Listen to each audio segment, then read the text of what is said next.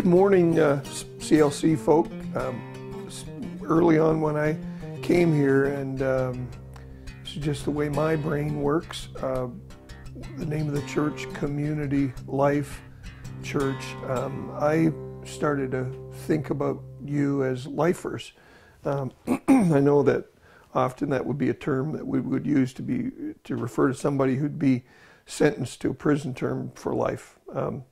That's not the way I think about you. But I do say that when I think about myself as a lifer, I'm in it for life.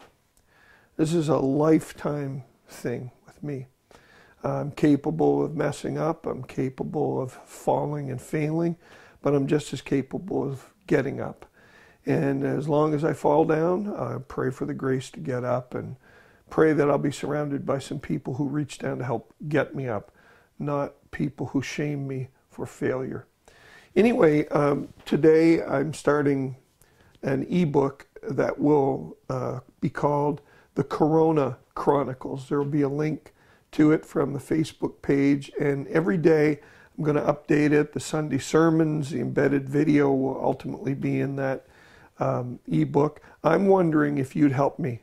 I'd love for some of you to help me put this ebook together, because this is a story of our journey as a church through this experience with the coronavirus precautions that we're taking, and hopefully that's all it will ever be. There are some who feel like we're overreacting, but you know what? I can live with overreacting. I can't live with underreacting. And if the world changes because of this, if this becomes our new norm, then it's our new norm. Life changes and the realities change, and we are in a world today that is rapidly changing. So I'm wondering if you find things on Facebook, or if you've written poetry, or maybe you want to write some prayers out, or maybe just make a reflection on a given day. I'm wondering if you could email those to me at karl.ingersoll@gmail.com. I want to include them in that flip book.